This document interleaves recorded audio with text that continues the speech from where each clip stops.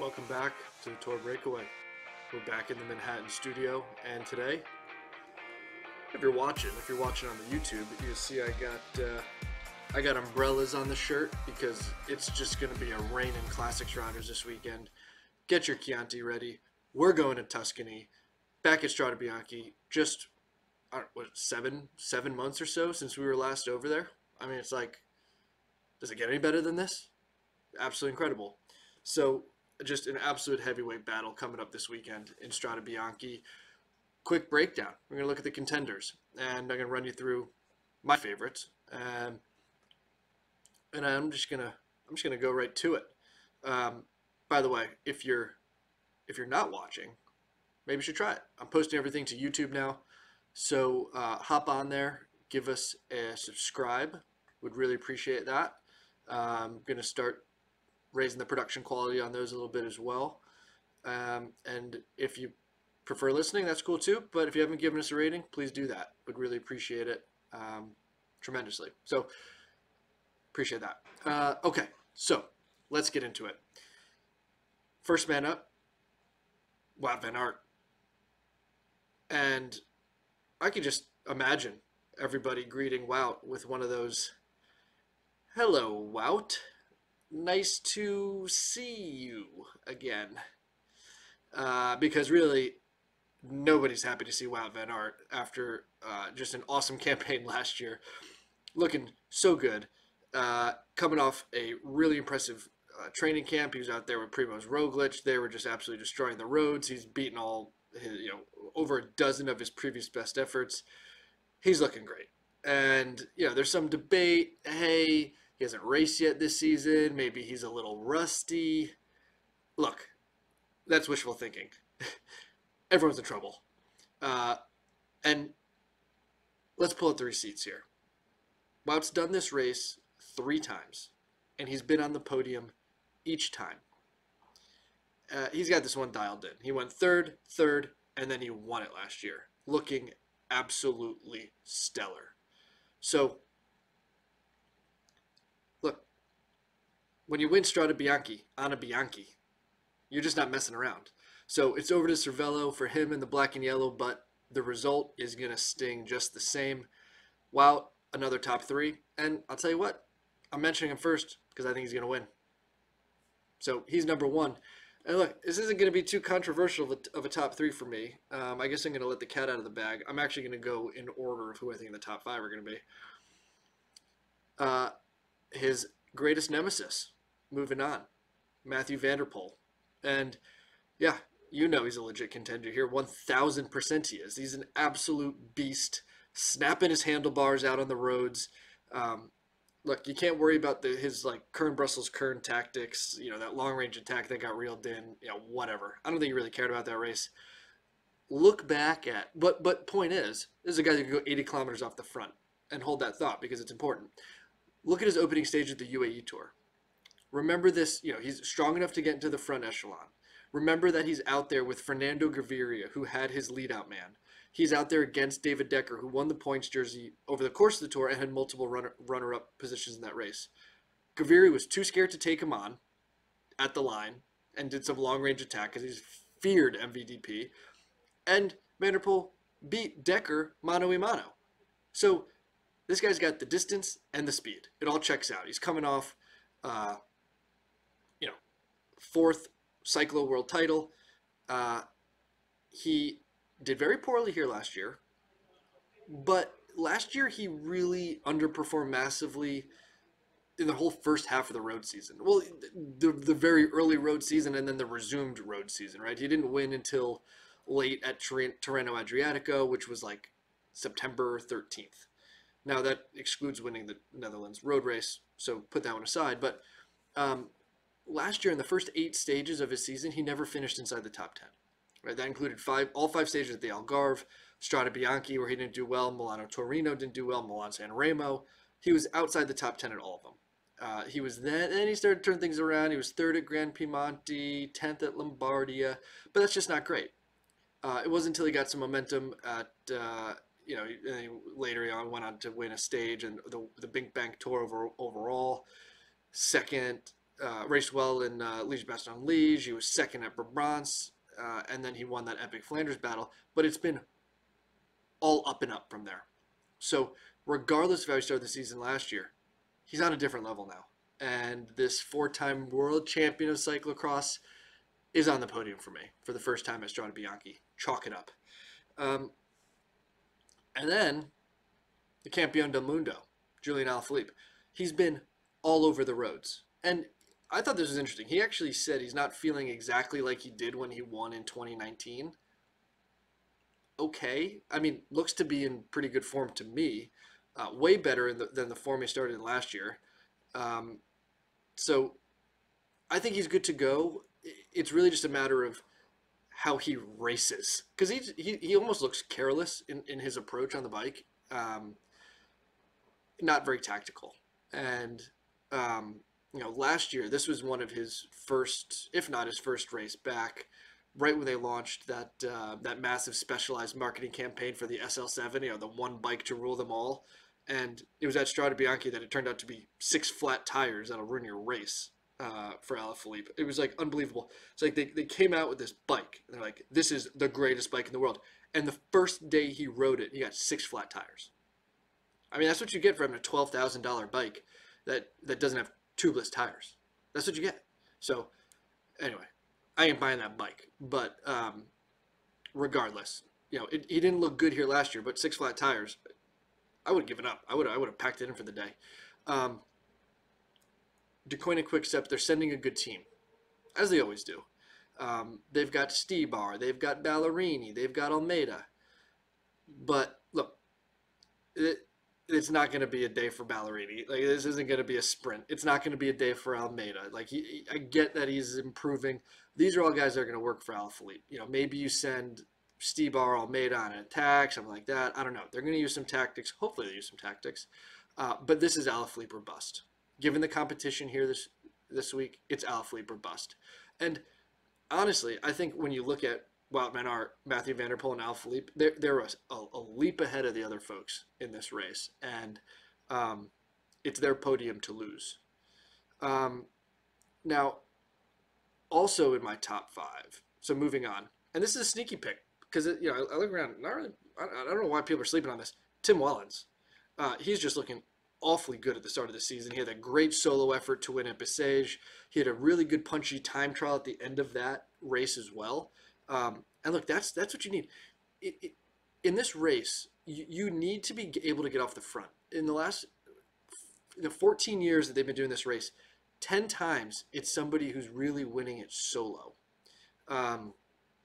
So you got to have demonstrated. For me, if you're going to win this race, you got to have shown already that you're able to attack and get off the front solo, because odds are that's how you're going to win this race. So Wellens, having a great season. He's raced here twice, both top 10s, including a third. Just saying. I got him looking at a top 5. Now, turning over to UAE. First off, where's Mark Hirschi? Has anybody seen Mark Hirschi? Like, he should be here for UAE. I mean, he's the winner of La Flèche Wallonne last year, second at Liège-Bastogne-Liège in that cluster F of a finish. But, like, where's he at? Why isn't he racing yet? There's really not too much press on him. So, I mean, it looks like he's going to turn up in Spain, like, later in the month, maybe. But, I don't know, left DSM for this big contract with UAE. Like, put the man on the roads. And, honestly, they could have used him. In this type of race, given that he's demonstrating some capability in classics and monument-style races. So, either way, they're sending Davide Formulo and Tadej Pogacar. And for me, this is a day for Pogacar. He's got the pop. Time trial on fire right now. 4th at UAE Tour in the time trial. He was the best climber going up Jebel Hafid, Jebel Yace. I mean, he didn't win Jebel Yace, but he was the first one to the line of the rest of the group. He's popping right now. So this is a stage where a race where he could really do some damage. And he's really punchier than any GC guy in this race. So of anybody who we consider a GC guy, Pogacar is going to finish the best among them. Now, he does have a an impressive teammate here. And look, Pogacar, he's kind of held his. I mean, the thing is, he's so young, but he's held his own. Like last year, he was 13th, 12th at Milan San Remo. It's not bad. And then he was third at Liège Bastogne Liège. He was top 10 at La Flèche Wallonne. Yeah, it's okay results. But look, this is a further maturing Tadej Pogacar. And I mean, you go further back, he did nothing in the classics in 2019. But at that point, I think they were just learning how to shave. He's got Formula with him, who I mentioned. And look, Formula was big last year in races like this. He was second here last year, which was a real breakout effort for him. Remember he won the stage of Dauphiné. But I didn't see that much pop out of him at the UAE Tour, honestly. I don't think he's in that same form that got him to second last year, and I think we're looking at a little bit of a different class of riders here today. So I don't see Formula up there in the top 5 or top 10 or anything like that. But I do think this will be a day for Pog as it relates to UAE. And I got him in the end of my top 5. I got him top 5.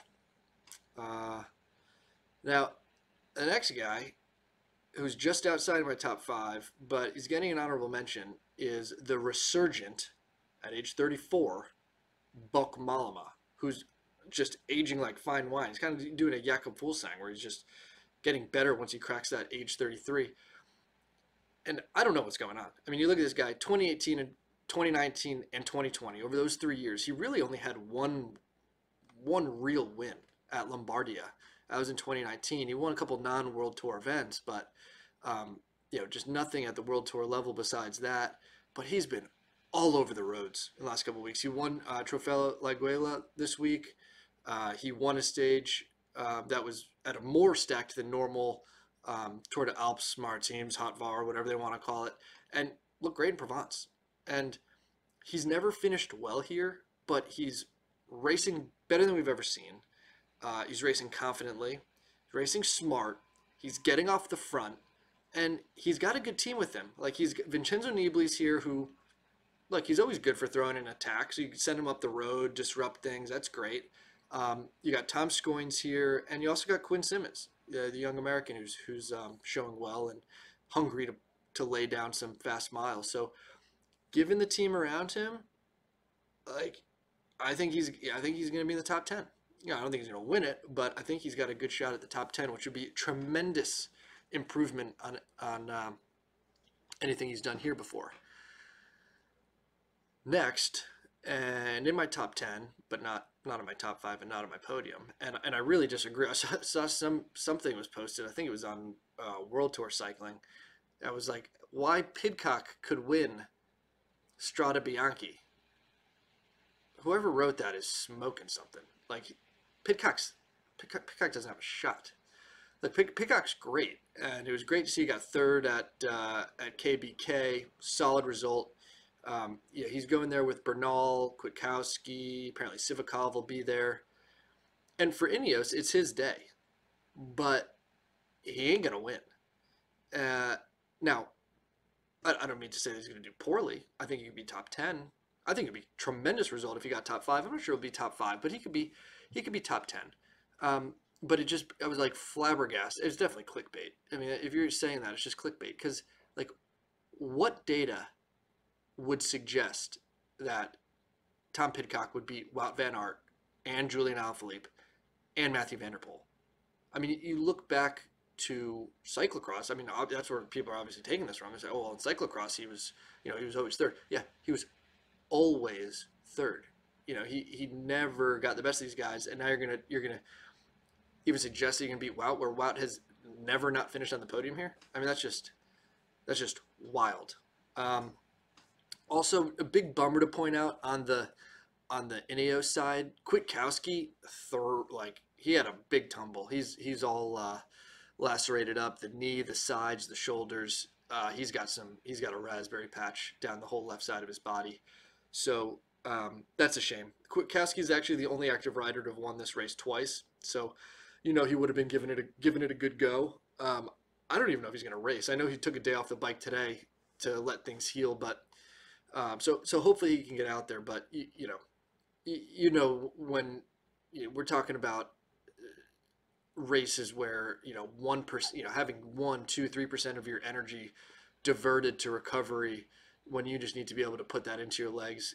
You just don't come back from that. So that's a huge bummer for Kwiatkowski, and it's a big bummer for Ineos, and it could adversely impact Pidcock, because if it was his day, at the end of the day, he probably could have benefited from an optimally healthy Kwiatkowski. So yep, we got Pidcock on there. He's going to be the guy for Ineos, but he's not going to be not on the podium, not top 5 for me, but love to see him in the top 10. I think that'd be a great result. It would be a great result for him.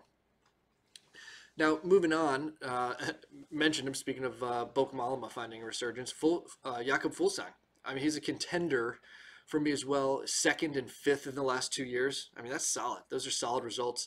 But I'm not seeing him quite as strong in the early showings as he was the last 2 years. He's just not. He's been getting better and better with age, but not quite as poppy as we saw last year. I double back to look at this just to validate how good with age he is. Jakob Fuglsang, his first 22 Classics races of his career, 0 podiums. His last 4 Classics races, 3 podiums. That was all 3 of his 2019 Classics, where he was 2nd here at Strade Bianche, 3rd at Amstel, and 2nd at La Flèche Wallonne, and then 5th here last year. So even the one that wasn't, the one of those 4 that wasn't on the podium was 5th, wasn't even a throwaway. That's beast. He also won Monument in 2019 and 2020, Liège-Bastogne-Liège and Lombardia, respectively.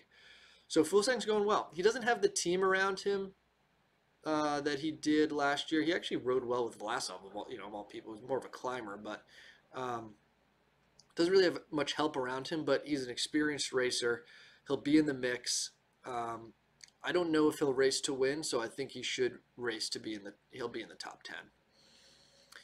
And then, look, these are the guys on the outside, but we got to mention them. And, they're just swapping spots. But this was like all the talk for why he transferred, so we have to talk about him. Romain Bardet, now on Team DSM, kind of trying to find this resurgence in his career. He's like, I don't need to be the center of attention. I don't want everybody riding for me. Kind of, this whole thing kind of sound, he's trying to find the joy in the whole thing again. It's got to be tough to be kind of a darling of France. You get 2nd at the Tour de France, and then you start falling back 4, 6, 13, so on and so forth. So look, I love the move, but it ain't gonna happen. He's had 31 attempts. He's raced 31 Classics, and he's had 1 podium. Now, fortunately, as it relates to this race, that 1 podium was a 2nd place at Strade Bianche in 2018, which is cool. And that was a good year for him, not including the Tour de France. He was 3rd at Liège-Bastogne-Liège, which is his only Monument podium. He was 2nd at Worlds, so that must have been behind Valverde that year. And that year he also got his 2nd career podium at the Dauphiné, so it was a great year. So this is all about kind of finding a new form for him with the new look DSM team. But sorry folks, it won't be it for him. And if I had a guess, I'm not putting him in the top 10. I'm not. If he is, I'd be delighted to see it. And then lastly, and I'm going to talk about this guy all the time, Golden Greg Van Avermaet in AG2R. And I got to talk about him because I just got to keep bringing him up until it finally happens, because I believe it's going to happen. Not this weekend, but I believe it's going to happen. I said he'd win a race this year. He's just been always the bridesmaid, never the bride. All last year, no wins. And you see him all over the roads already this year. And the final moments, he's just not there to get it done. So I think he's going to win a race this year. I don't think it's going to be a Classic. It's not going to be Strade Bianche. But pretty incredible stat on Golden Greg. He is a Classics machine. And 10 times he's ridden Strade Bianche. 8 times he was in the top 10. I mean, wow. 8 times in the top 10 out of 10 shots. I mean, that's consistency. Now, no wins and only 2 podiums. But, look, we always got to talk about him. But he won't win. So, my top 5 in order. Wout van Aert, Mathieu van der Poel, Julian Alaphilippe, Tim Wellens, Tadej Pogacar. we'll see how we shake out.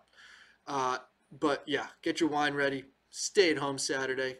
If you're in the U.S., relax in the morning. If you're in Europe, enjoy your day watching some lovely cycling. Absolute delight that we get to see this amazing race just twice in like 7 or 8 months. So enjoy it. Again, one more plug, please. This is wrapping up. Just click subscribe or leave a rating or subscribe on whichever format you're listening to. I tremendously appreciate it. And let me know your thoughts. Love to get some engagement, what you guys think is going to happen, because this will be posted more than a day in advance. So let's hear it. And until after this happens, when we break it down, thanks for listening to the Tour Breakaway.